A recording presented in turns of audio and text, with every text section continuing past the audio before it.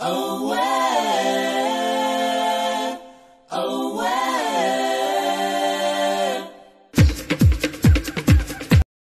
Kia ora, and welcome to this video.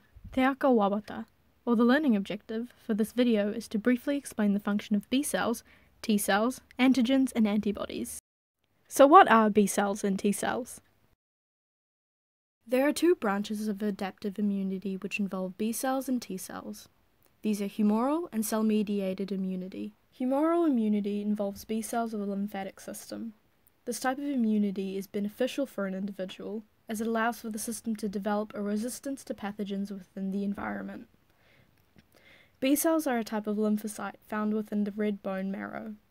During the period of maturation in the marrow, these B cells will begin to develop immunocompetence, which allows them to differentiate antigens from healthy body cells.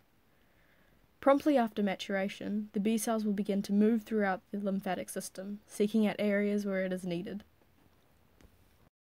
Antigens refer to the types of proteins which exist on the surface of different pathogens.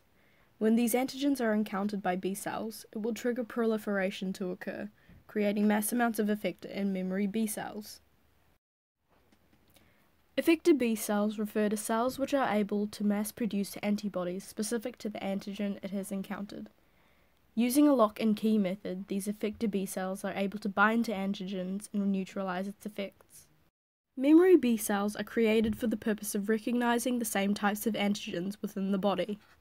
From this, it will allow for the process of proliferation to occur and a faster secondary response.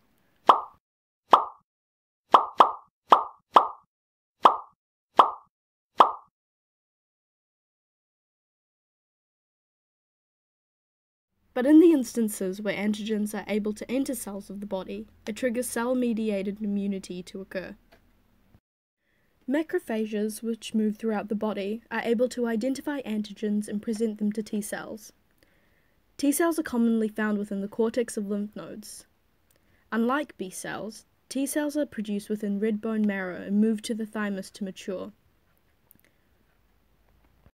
The interaction between macrophages and T cells trigger the T cell to undergo proliferation by releasing cytokines that enter helper T cells.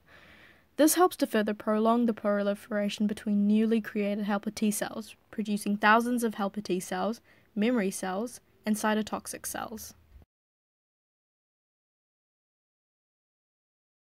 Cytotoxic T cells will travel through blood and lymph and seek out antigen-injured body cells which signal for neutralization. These cytotoxic T cells will bind to cells with appropriate receptors and destroy them by secreting perforin, a proliferating enzyme. Memory T cells function similarly to memory B cells, where they are able to produce a rapid response to the antigen they are specifically produced to recognize. Finally, regulatory T cells work to maintain and ensure that the processes within humoral and cell-mediated immunity occur correctly.